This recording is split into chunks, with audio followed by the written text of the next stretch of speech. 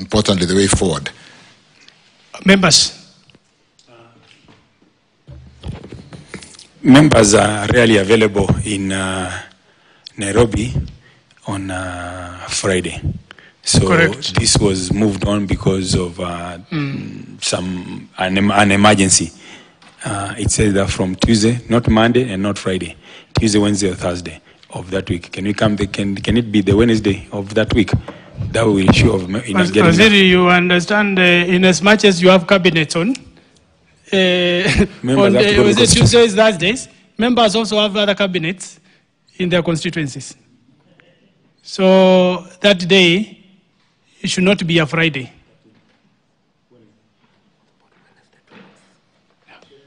Chair, thank you. We are looking then at bringing forward to either Wednesday 13th or Wednesday the 20th. Wednesday? 13th, Wednesday. Yeah. Or 20th, which is no, Wednesday. 20th will be too far. This matter will have died. If members are available on the 13th, Chair, yes. or even if we have really a conclusive position earlier than that, there would be no need to hold that position once we finish the analysis. No, we will set, because you know members are on recess and they have commitments, having a specific day would be fair. So, Mulanya?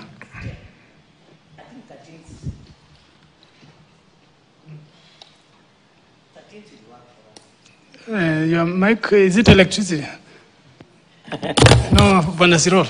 Yes, I'm saying 13th will be fair because it also gives us time. Yes. Within 1 week we'll have 1 week to interrogate the matter further. Correct. So, Waziri, you know 13th will come.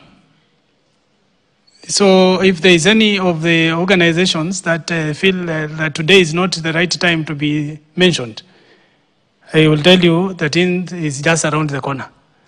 And that day, we must have conclusive information, however it is, so that it can help us, regardless of who is the cause, so that it can help us to solve this problem going forward.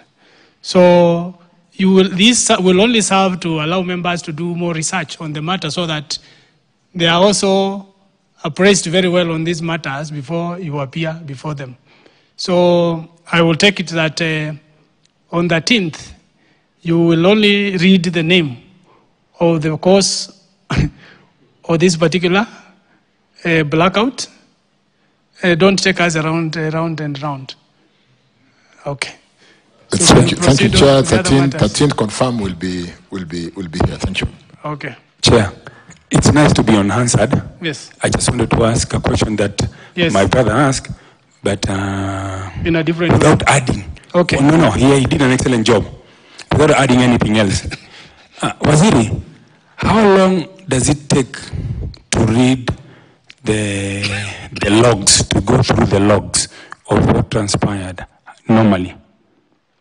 A day or two? I don't know. Advice, please. I don't think it is the reading of we have, like I said, we have so many logs from different systems, and you then run those logs against the other logs in different permutations to see the sequencing of events. So it is not really the reading of the logs. It is confirming what triggered what event, what happened before which event. And those are the analysis that we are talking about. Otherwise, we already have all the logs. And sometimes it calls for more logs which had not been called for, because the system could have been, it points to a different log, a different system, and therefore you call for more logs from those systems. That is what the engineers are doing. So when you talk about 50 engineers, they are not just there. They are actually working into 10, 11 o'clock at night to really zero in on through those analysis, Chair. Thank you. There are other questions that were asked by members. Let me at this stage allow the PS to make 1 or 2 remarks, and then the engineer, Siror, the engineers with me, the regulator can come in and let's address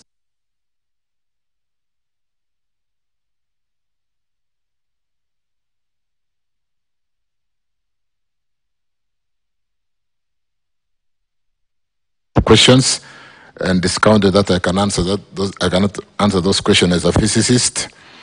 Mwala raised questions. We have Simon Kingara did raise some questions, Mheshimiwa, and Barongo, Bwana PS, and then the CEO, Kenya Power. Thank you. Before you proceed, PS, you know, there is also a concern by members that they are trying to attribute the delayed response on staff morale. So as you take your questions, Cyril, you tell us, are your staff demotivated to the extent that they went slow on this particular, almost a day to the second one? It sort of is suspicious. So you need to tell us if you are okay with the staff or why it took that time, that much time. Chair, if you allow for it to be conclusive, you have just arrived now enough.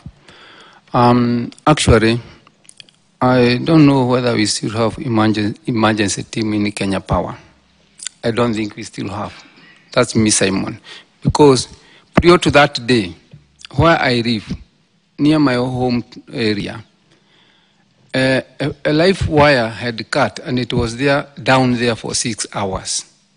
Actually, I could not leave before your people had come. I had to go to Royal Samba. I don't want to mention people because it's a very busy road, Chair. The wire is live is swinging all over 6 hours. Nobody is coming. You have touched a live now. All right, you can proceed. Yeah, thank you, Chair. Thank you, Waziri, for giving me the opportunity to probably contribute one or two things. Chair, I want to shed some light in regard to, number one, our capacity in terms of thermal generation. Indeed, before December last year, the country's thermal capacity was 646 megawatts, but we have since retired 2 plants, 3 plants actually. That is Kipevu 1 with 60 megawatts, Kipevu 2 at 74, and the Muhoroni gas turbine at 53. So right now, our build capacity in terms of thermal plants that we can be able to tell to come in any particular time is at 506 megawatts against what was being dispatched then at around 244. So then your question on the ability for our thermos to kick in is also pegged with the question you had asked on automatic load shedding. I know our National Control Center, we are able to automatically load shed in case of frequency issues. I know Dr. Siror is going to delve more on this, but what I wanted to mention is what you asked about staff morale. Sir? Staff morale. Yeah. But before you go to that, yes, our thermals are now 506. 506. Yeah. Again, it's the 200 and... we had a spinning reserve of about 262. But you agree with me? Something could have been done with this available 200 and something. Well, I think if we were able to... automatically? Yes, but that is a question now the engineers need to guide us further. No, we are paying, you know, and you are the guys at the policy level, and Kenyans are paying, and we pay capacity charge, and then the story has been they are ready to kick in any particular time. It's either they kick in or we load shed halfway. At least we get to somewhere. So you see, the big question would be, this 200 available that were not were not part of the 244, were we paying something? Because there is a capacity charge for the ones that are not online automatically, but they did not help us as in insurance. So maybe like you said, that question is better handled by the engineers, because we do not want this kind of lump sum blame. Kila mtu anabeba mzigo wake. engineer abebe mzigo wake. Where you sit as a PS, you are not an engineer. Wewe fanya mambo ya ile yako. CS afanye yake. Wale nao maengineer watuambie kila mtu head of each department, I mean where they are responsible, unless we zoom in to the specifics, then we are going to be blaming the wrong individuals for the wrong things. So, but I wanted it to be on record that we had some available over 200 megawatts. By the time we lost some 200 and something, which caused total blackout, when we still had some idle available power that could still have kicked in, when we still had an opportunity to load shed part of, because Kenya at that time was consuming almost 1,900 megawatts, right? But we only lost 200 and something. So, us losing everybody because of 200 means that there is a problem with their systems. That one we must agree. You can proceed with the issue of the staff morale, please. Yes, and on that particular day, our Cabinet Secretary and I, we went to the National Control Center. We actually stayed in the National Control Center for about 5 hours when the engineers were busy restoring the system.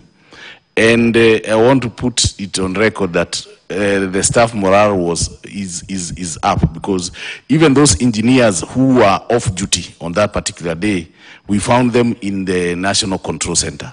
And we need to really commend the engineers at the National Control Center, because we actually found some in clothes that meant that they were already at home, they were not at work, and they just picked their cars and drove straight to the National Control Center. So that tells you something, that those are engineers who are already motivated, and engineers who give sacrifice in order to ensure that the national grid is stable. So in terms of this morale of the engineers and commendation, I really commend them.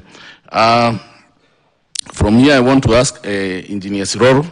Dr. Siroro, probably you can take up the other 2 or 3 questions that have not been answered. Thank you.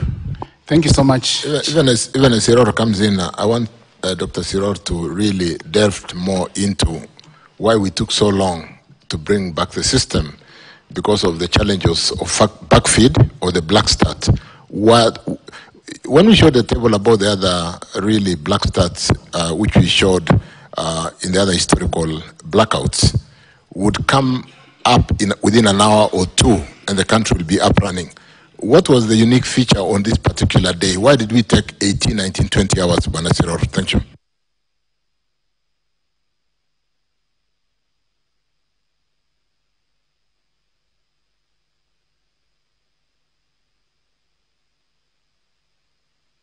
The volume.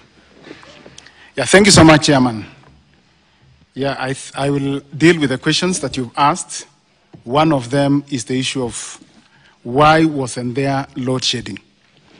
If we talk about an electrical system, and I think the CS did mention about it, there are quite a number of advanced protection systems. We actually have a whole array of protection to ensure that the equipment is protected, the people are protected, and that if there is an area which has an issue, it's isolated so that it doesn't affect the rest. Now, in talking about that, maybe just to shed a little bit light, and I'm happy that I'm talking to an engineer, if you look now within possibly a substation setup and looking at the equipment in a substation yard, the key protection systems that we mainly use is differential, which is just looking at, maybe for simplicity, if 200 amps is entering an equipment, you would expect, if there is no loss and if the voltages are the same, then what should also be leaving is 200 amps. Now, the protection system under the differential would be comparing what has gone into the equipment and what is coming out. Now, if there is a serious difference between what is going in and coming out, the protection system will know that there is a fault in this equipment, or there is a short, or that current is going elsewhere. And that is now what tells, and the protection relay will actually tell the 2 breakers, which are always on either side of the equipment, to open and isolate this equipment because possibly there is a short and it is damaging.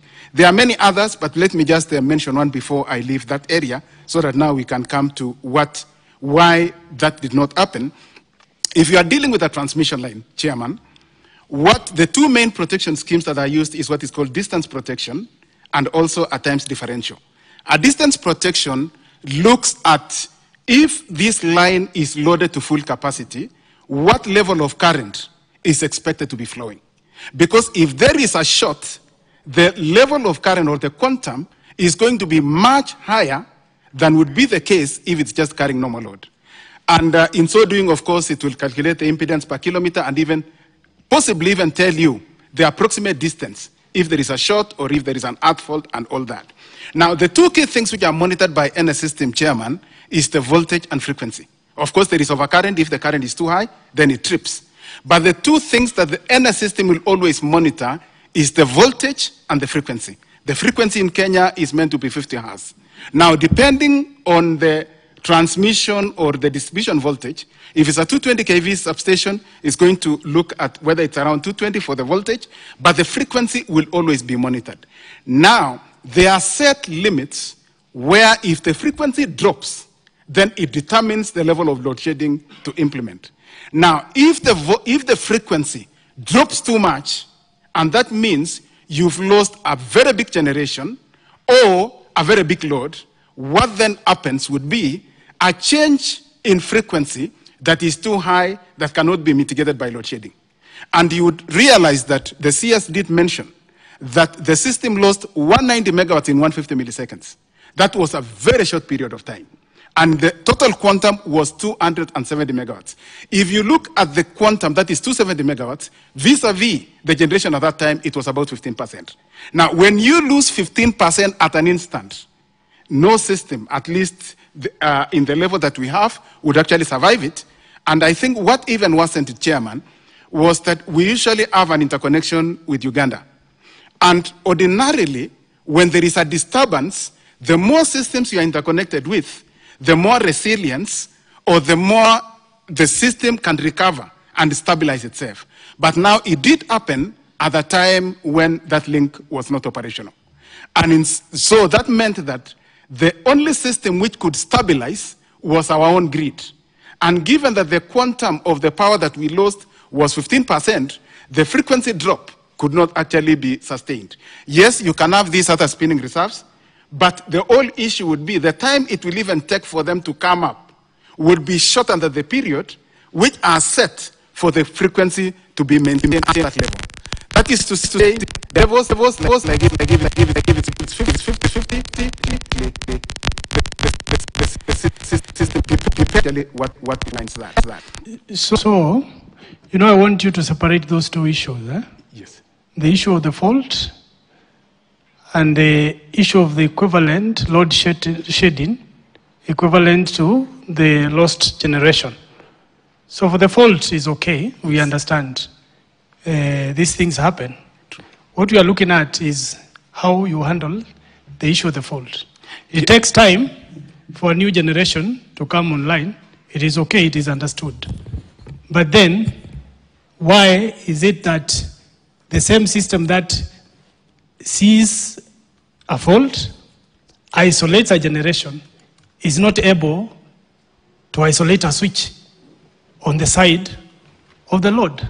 You see, that's the kind of, if it takes 10 milliseconds to switch off a breaker so that you protect a generator,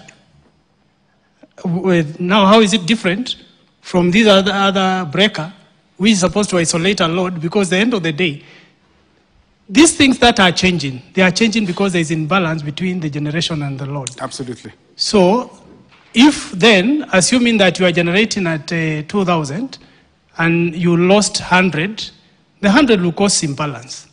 So suppose then you disconnect 100, you are already at 19 against 19. So what we are saying is that because we must understand, we must live with these faults. They will happen. There is no perfect system. They will happen. But there has to be a way so that the amount of time X that it takes to identify a fault and disconnect a generator, then that same amount of time is the same amount of time required to load shed part of the load so that you do not cause a lot of imbalance in the system.